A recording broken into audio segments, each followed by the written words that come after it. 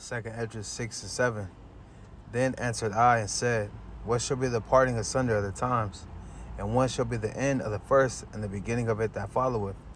And he said unto me, From Abraham unto Isaac, when Jacob and Esau were born of him, Jacob's hand held first the heel of Esau. For Esau is the end of the world, and Jacob is the beginning of it that followeth. Barakatah Yahweh, Barakatah Yahushai, Barakatah Yahweh, Barakatah Yahushai. All praise and glory unto Yahweh, by Hashem Yahushai, by Hashem Kakwadash. Yahweh being the name of the Heavenly Father, who the world calls God. Yahushai being the name of his beloved Son, who the world ignorantly calls Jesus Christ. As their true names in the Lashwan Kodash, the ancient Hebrew. The only names you can call upon for salvation if you're an Israelite. All right. Which consists of you so-called Negroes, Hispanics, and Native Americans today, as you can see on the sign, as well as the Israelite foreigners that have taken on the appearance of the heathen. Double honors to the apostles and the elders of Great Millstone, and blessings and salutations to the hopeful elect. I'm back with another lesson through the Spirit and Power of Yahweh by Shema Shai. And the title I'm going to give this lesson is, The Princes Are Soon to Get Back on the Horse. Okay, the princes being the Israelites, all right, because Yahshar Allah, which is Israel in the Hebrew, the Lashwan Kodash, breaks down to what? He, Prince of the Power. All right, loosely translated, he is a prince of the Most High. He is a prince of God. Okay, so the princes that I'm referring to are the Israelites. All right, the princes that the scriptures are referring to are us, the Israelites. Okay, so the princes are soon to get back on the horse. Okay, a horse representing the power seat. Okay, because right now we've been for centuries now. We've been in captivity over here in the Americas. You know, captive. Okay, exiled from our land. You know, experiencing all type of pain and suffering. But now we're at the end of that suffering. Okay, now it's time for these heathens, mainly Esau, Edom, to feel the pain. So the Lord, about to flip this thing upside down, which is gonna make it right side up, if you can, if that makes sense. All right, so the princes are soon to get back on the horse. All right, so of course I want to start with Ecclesiastes 10:6. It says, "Folly is set in great dignity, and the rich sit in a low place." Okay, folly is set in great dignity, and that's, in Esau's world. People are making it making it an effort to go viral these days. Going viral. Who could be the dumbest? Who could do the most vilest things to get attention, man? We're living in a time where attention is currency. It says, "Folly is set in a great dignity, and the rich sit in a low place." Who are the rich? The Israelites. All right, we sit in a low place. Why? Because we've been cursed from the Most High.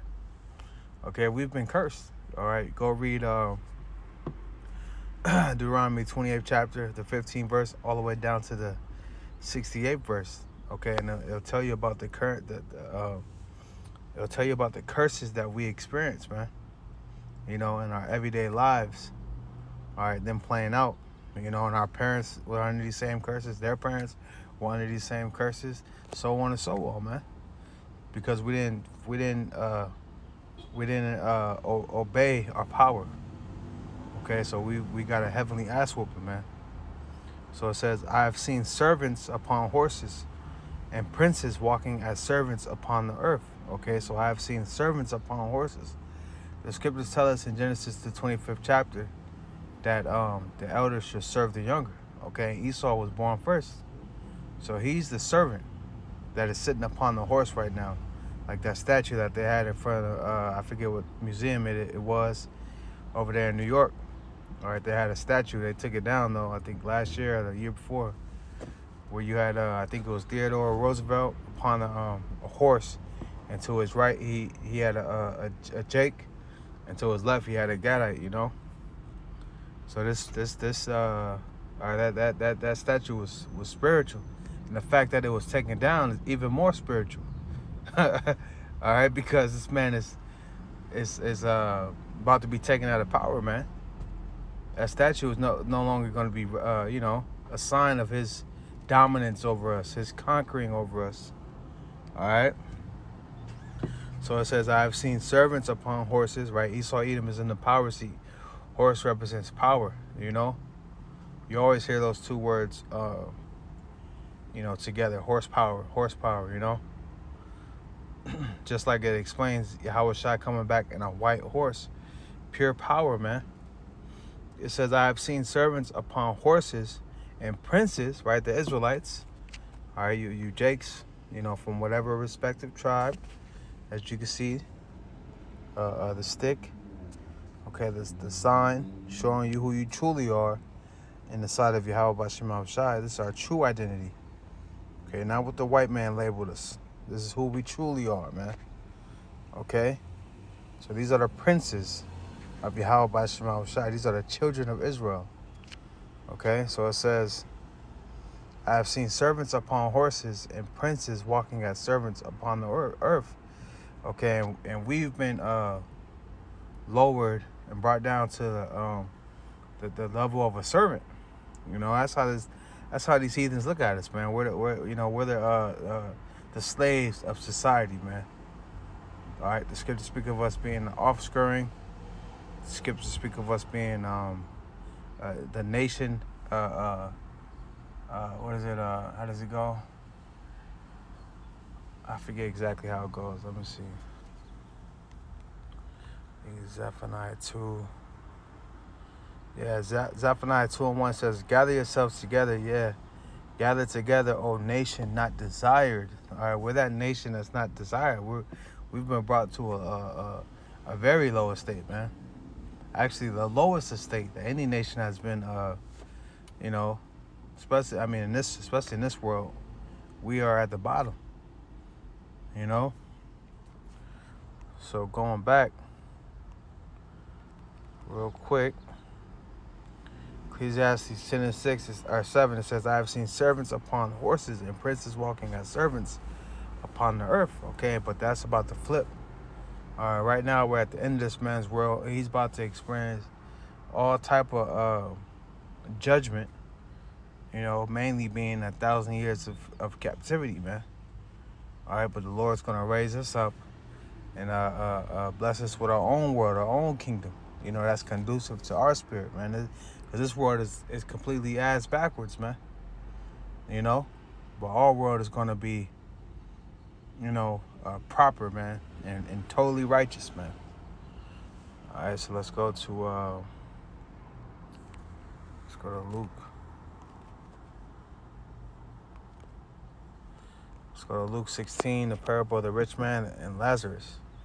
Okay, Luke 16:19, it says, there was a certain rich man which was clothed in purple and fine linen, representing Esau Edom, and fares sumptuously every day, right? They're living it up, right? They had their time, you know. The scripture said that they're not plagued like other men, you know. It says, and there was a certain beggar named Lazarus, right, representing us. All right, and begging is very low, man. It says, which was laid at his gate full of sores, and desiring to be fed with the crumbs which fell from the rich man's table, right? That's all our people want, is a piece of the pie, they say, you know, which are really crumbs. You got all these jakes that are millionaires and shit. They're really high-paid slaves, man. High-paid servants. You know, they can't speak their own mind. They can't do shit but serve Satan via the so-called white man.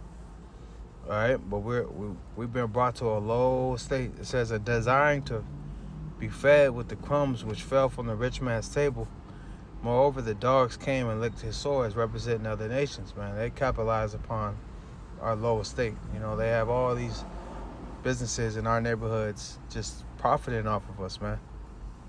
You know, well, here it is. We can't have no businesses in our own neighborhood, not for long, right? Because we're under curses, man.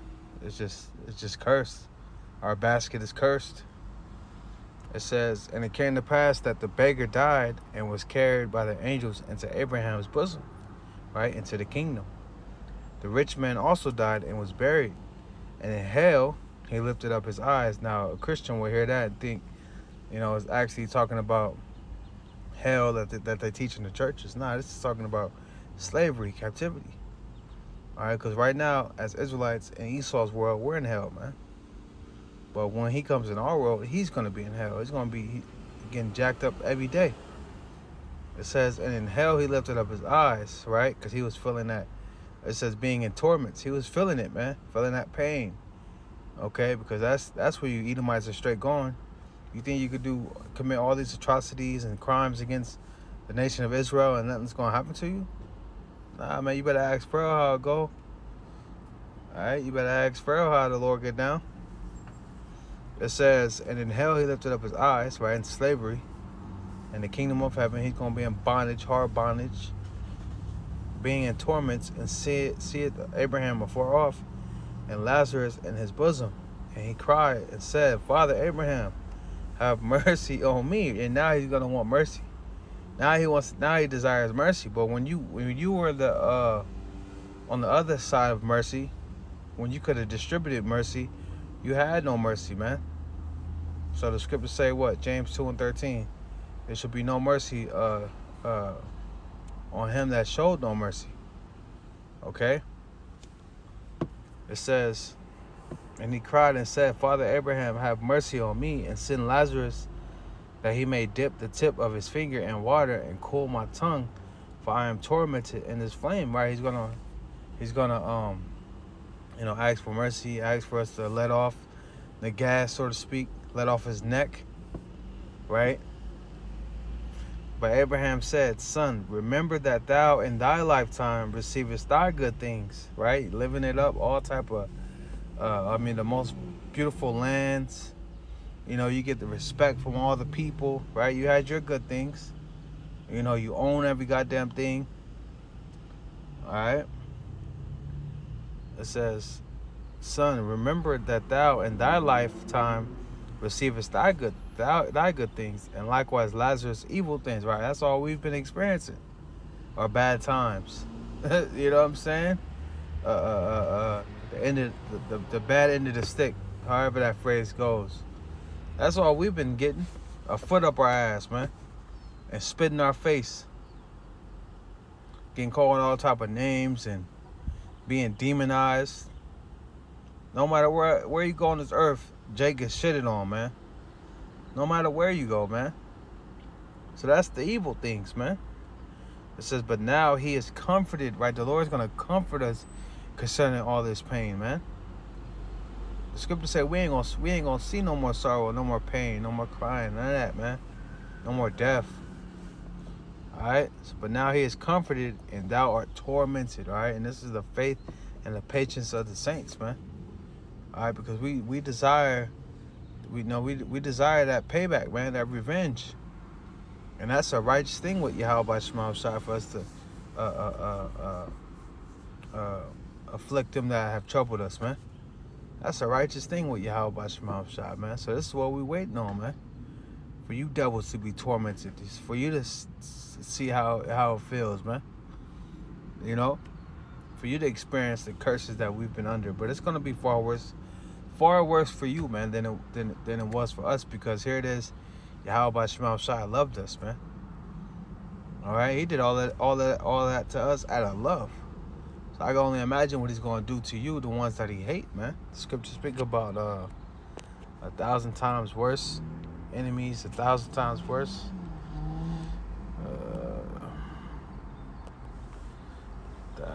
Worse.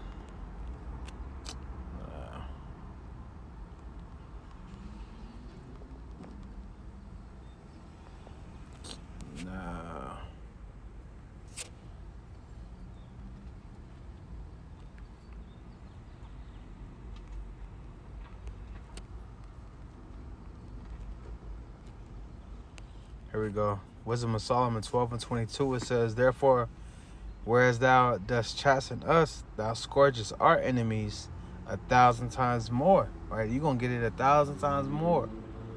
To the intent that when we judge, we should carefully think of thy goodness.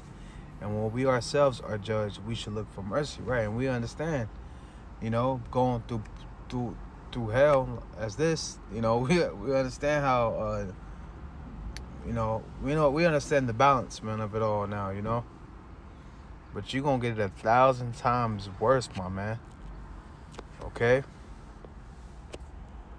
So the princes are soon to get back on the horse. The Lord you're gonna, you know, trade in places, man. Flip things right side up. Real soon, man. It has to be Lord's will, man, within, you know, next couple years, man. Lord's will. I'm gonna end it here with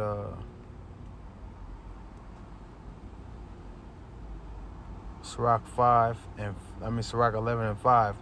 It says, many kings have sat down upon the ground, and one that was never thought of have worn a crown. Okay, and that's what's coming. All right, no one is expecting the so-called Negroes, Hispanics, and Native Americans to rule. But guess what? Newsflash. That's what's coming next. Jacob is the beginning of it that followeth, man. All right?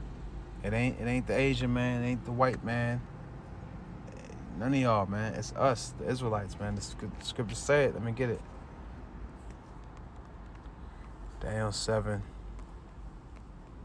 and 18, it says, but the saints of the Most High shall take the kingdom and possess the kingdom forever, even forever and ever, man. All right, so the princes are soon to get back on the horse. Lord's will is sooner than later. Giving all praise and glory unto Yahweh, by Hashem Yahushua, by Hashem HaKadosh. Until next time, Shalom.